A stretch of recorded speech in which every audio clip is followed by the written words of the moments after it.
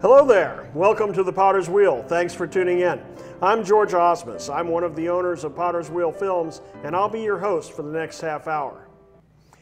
You know, folks, addiction is running rampant in our culture. It comes in all forms: substance abuse, sexual and pornography addiction, gambling, and other addictive behaviors.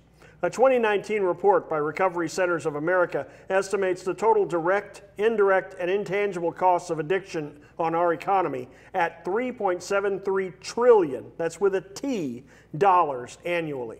So even if you haven't experienced addiction personally or through a loved one's experience, you have been impacted by the intangible costs, the crime, the poverty, the economic impact on the culture. If you're struggling with addiction in your life, I want to be clear about one thing up front. There is help for you and there is hope for you. I know because I was a nicotine addict for many years, but Jesus Christ broke that yoke off of me and set me free. With me in the studio today to help me with this topic is Pastor Jerry Jenkins of Addiction Free in Christ. Pastor Jerry and I will discuss getting free from addiction on today's episode of The Potter's Wheel. The prophets Isaiah and Jeremiah compared the people of God to clay and spoke of the Lord as a master potter. On its own, clay has no form, no purpose, but in the hands of the master, it can be shaped into a design of his choosing to serve his purpose. He has a number of tools to help him in his work. Chief among them is the Potter's Wheel.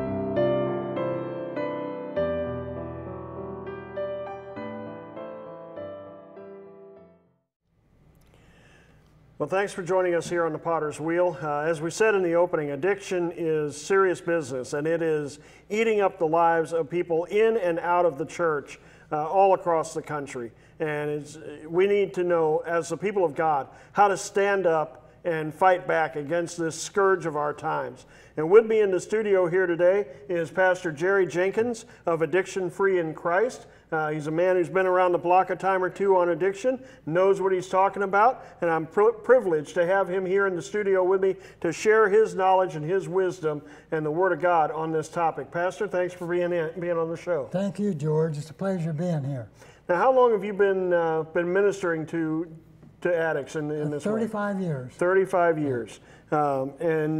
What's your story on? Well, You've got a testimony of your own on this. I was a serious alcoholic, smoker, drinker, whatever, gambler, had it all. And November 9th, 1986, I went into a church to sell a pastor a car. I was in the car business. And I sold him the car, and he sold me Jesus. And the wheels have fallen off the car, and the car's in the junkyard, but Jesus is still alive and well. And sitting at the right hand of the Father to, intercede for us in everything we do. And then God gave me the vision at that time to help people find what I found. And that was in January 1987. We started a program called New Wine Ministries at Faith Assembly of God Church here in Quincy.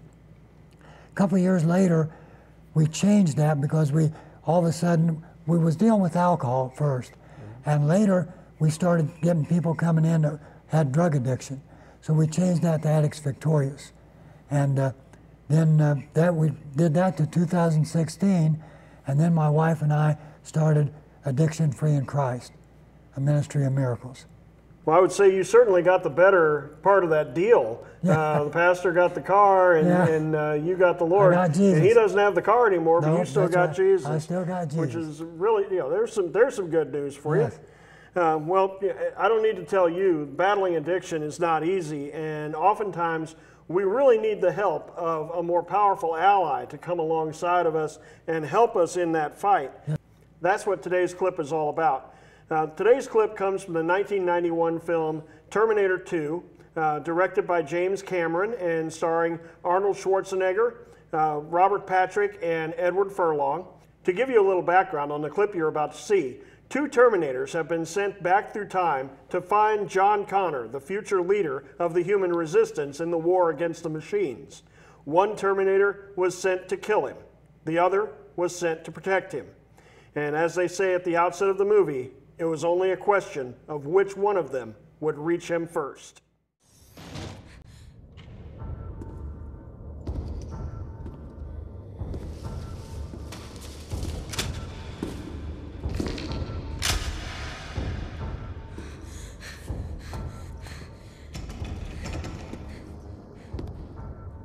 Hey, hey!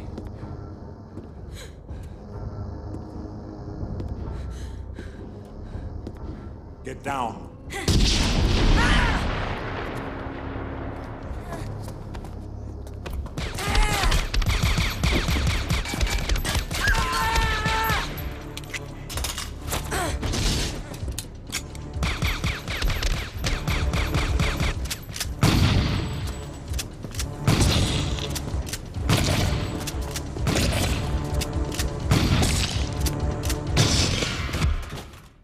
So let's take a minute to talk about the prophetic interpretation of the clip. The T-800 Terminator represents Jesus. The T-1000 Terminator represents the demonic spirit attached to the addiction. The T-1000 firing his weapon at John is the urge to use, and every addict knows what I'm talking about there. Jesus wants to be our shelter during those demonic attacks, just as the T-800 sheltered John while the T-1000 was firing at him. He also fights against the enemy of our soul to set us free from the influence of hell and bring us under the life-giving influence of the Holy Spirit. He wants to be that ally we just talked about in our fight to win back control of our lives from whatever addiction we're battling. So Jerry, tell me, is that a fair picture of the heart of God toward the addict? Absolutely, and people have to understand addiction is a spiritual problem that cannot be solved by a theory of man. So the only way addiction can be solved and people can be set free is through God's Word and through the power of Jesus Christ and the Holy Spirit. Yes. Yeah, I've certainly found that to be true in my case. Yes. You know, we are three-part beings, yes? Mm-hmm. We are a spirit, yes. We have a soul, and we live in a body. Right. And in my case, the addiction attacked all three parts of my body. Absolutely. I had a physical need for nicotine. Mm-hmm. I had a soulish need for nicotine. I mean, you know, when I would get upset, I would turn to a cigarette. Mm-hmm. I'd get happy, I turn to a cigarette. I get mad, I turn to a cigarette. Right. You know, and then there's a spiritual aspect to it as well. You know, these things, they want to take control of your life, and really, addiction is a modern-day form of idolatry. Wouldn't you agree? Absolutely, absolutely. Absolutely. And the Bible says we don't wrestle with flesh and blood, but principalities and powers and spiritual wickedness in heavenly places. And I think that's the big thing that we're missing out on in treatment, in mental health issues today. You know, we've completely eradicated the idea of the spiritual realm. And, you know, I think in so doing, we have opened the door to let an entire generation now be dominated by hell. That's exactly right. That's exactly right. So as we were talking in preparation for this show, you mentioned there was a difference between recovery, which is what so many programs seem to be focused on, and true deliverance. Why don't you expand on that a little bit? The Bible only talks about recovery 3 different times, but deliverance 98 times. Our God's a God of salvation, deliverance, and healing.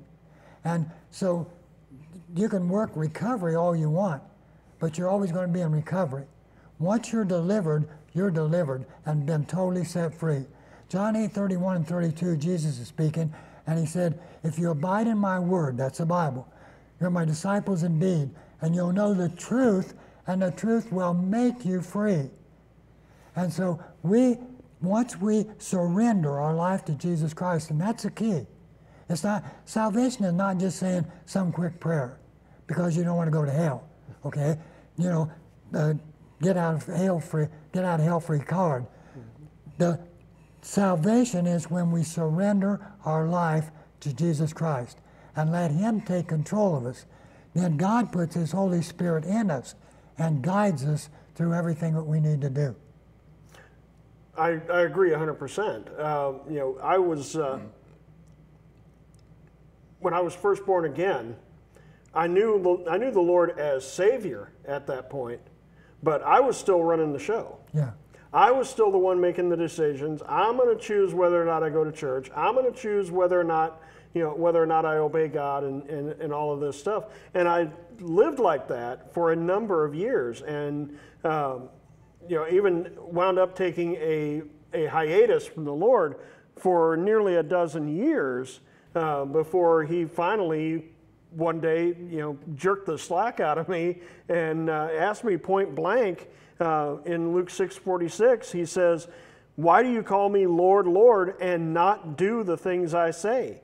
And boy, I tell you what, that was a sword right through the heart of me, and it dethroned self in my life. That one question, and it was a game changer, because from that point on, okay, now I've known you as Savior, but now I need to know you as Lord. I need to know what it means to really humble myself under the mighty hand of God and to begin this process of learning how to follow Him and not just do my own thing and then cry out to God when it blows up in my face.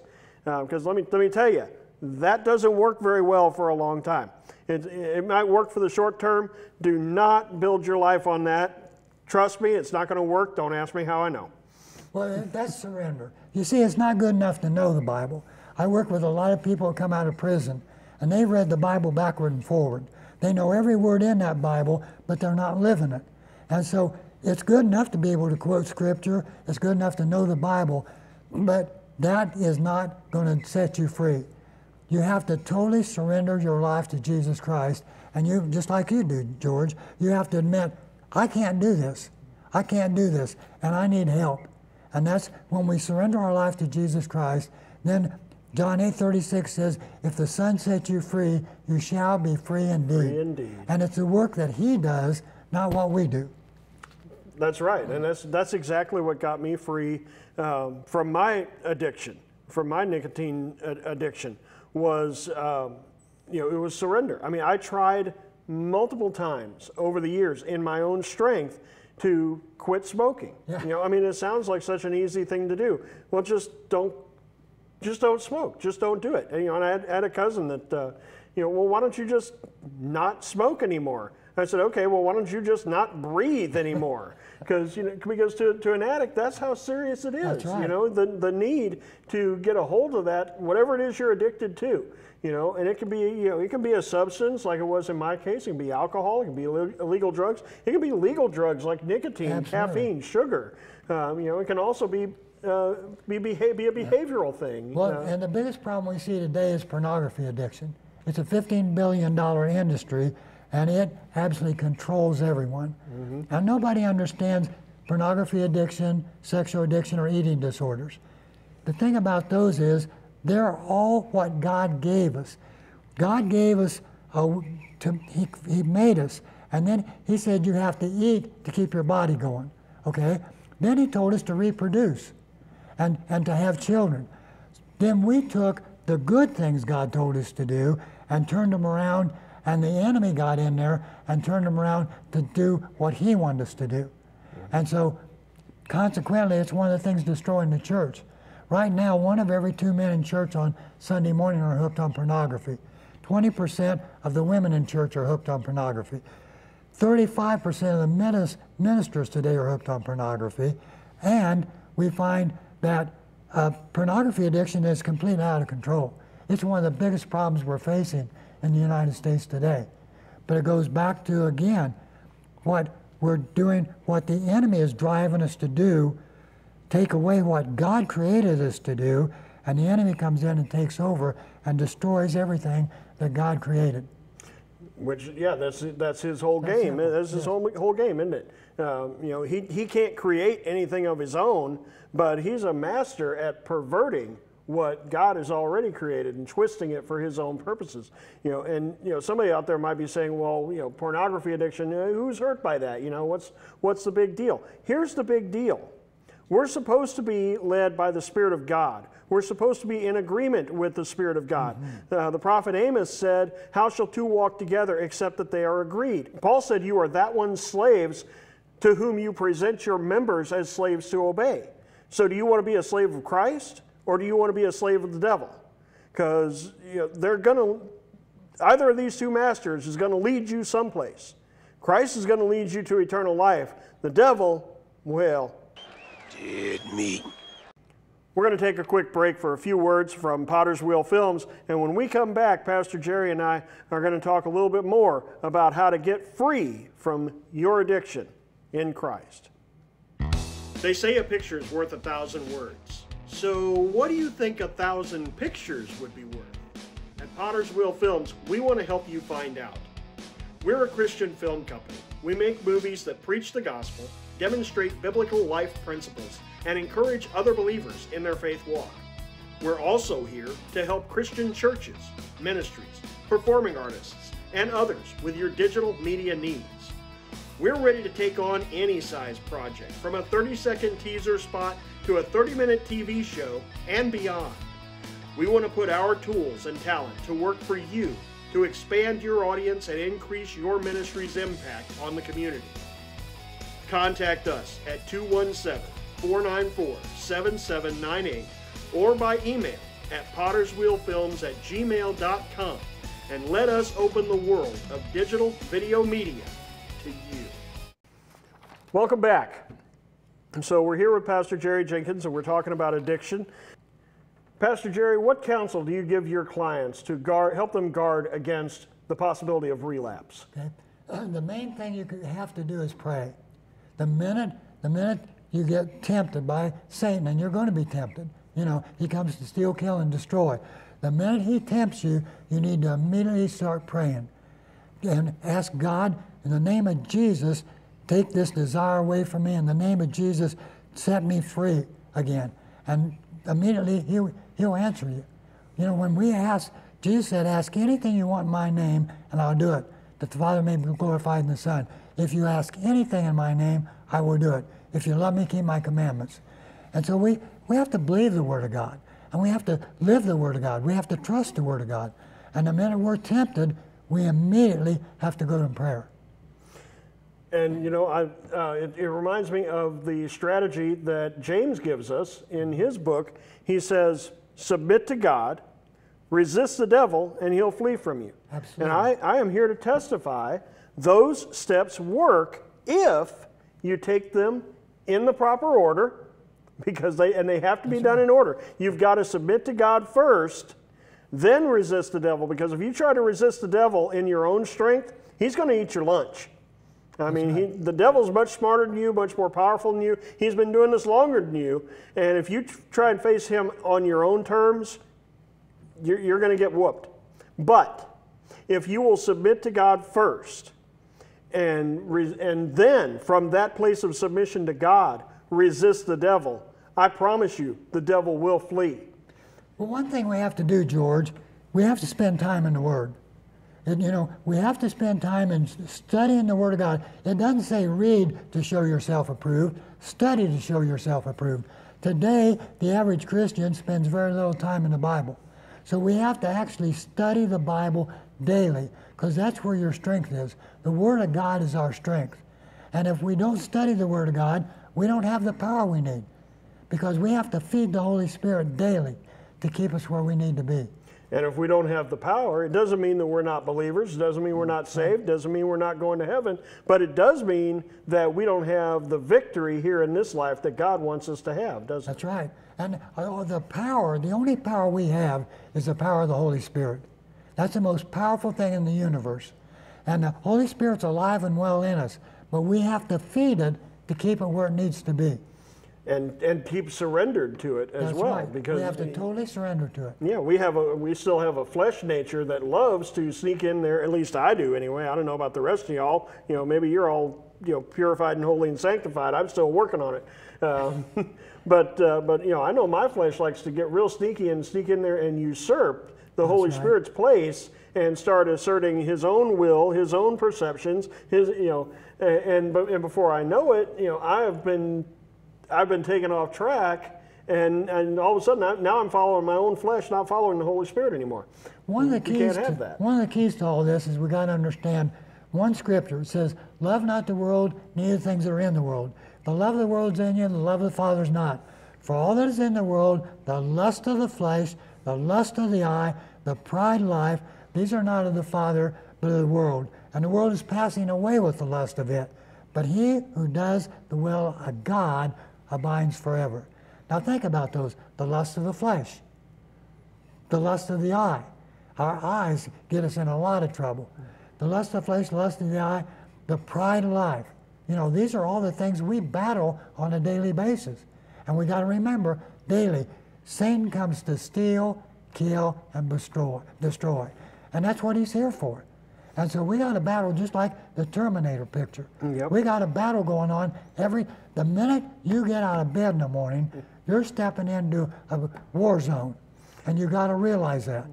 Yeah, and too many take that fight too lightly. That's right. And they want to deny its existence. They want to pretend like it ain't there, but it is there. And you know, and there is a roaring lion out there who walks about seeking whom he may devour. Amen. And you know, we have everything that we need to combat him. We have the Word of God, which makes God's ways known and makes Satan's ways known. So we don't have to be confused about what's sin and what's not. We have Jesus Christ, the propitiation for our sins.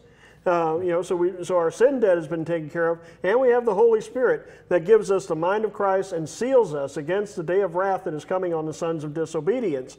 But if we don't know how to use these things that we have been given, we're going to be like the Israelis living in the Promised Land without any testimony of the power of God behind them. Let's go back to Jesus for a minute.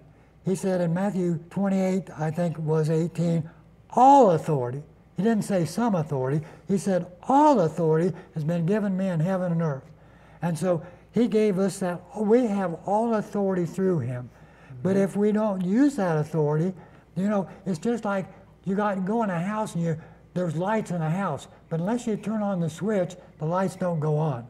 Exactly. Well, we have the Holy Spirit in us. We have the power of God in us. But if we don't turn on the lights, the light don't go on. Exactly. He said these signs will follow them who believe. That's right. In my name, they will lay hands on the sick and see them recover. In my name, they will cast out demons. Absolutely. But if we don't know how to do that, or if we don't have the faith to do that, then what happens? Well... But George, we got a problem. Our country right now, only 24% of Americans believe the Word of God is the Bible is the Word of God and take it literally. That means 76% of Americans today don't believe this Word. Our nation's in trouble. And that's why there's so many addictions. That's why everybody's running rampant. And I love it where people say, well, marijuana's all right. Marijuana won't hurt you. You ask any law enforcement officer, marijuana is the gateway drug to everything else. It's the key. It's a key that unlocks the door. Yeah, and the proponents say, well, it's not addictive and it has all these wonderful medical benefits and all of this stuff. How should the church be responding to the legalization of recreational marijuana? Well, they have to understand it's a drug, and it's the gateway to every other drug, and it just opens the door to Pandora's box.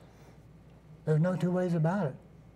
I agree. I have to agree with you. I've never seen somebody who's really a heavy pot user who was also a productive member of society. I have yet to see that. No. Well, you got people driving around stoned all the time. Doesn't that make you feel encouraged? Encourage you to feel safe. Another thing, exactly.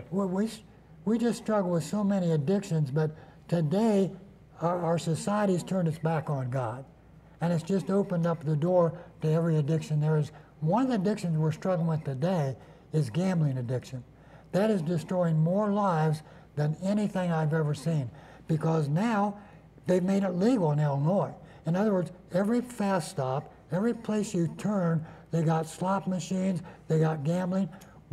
That's the number one problem we're facing today at Addiction Free in Christ, is people struggling with that addiction is just destroying our families. Mm-hmm. It's absolutely destroying our families. Yeah, we have to learn how to stand and confront it in a godly manner and take this land back. Well, let's stop just a minute and think about gambling addiction. Mm-hmm. Every dime that comes through our hands is God's money. It's God's money. And we take God's money and we use it for everything except where it belongs. And we got to understand, this is God's money we're throwing away. It's not ours. You know, the problem is people don't understand that. They think it's my money. Everything is mine.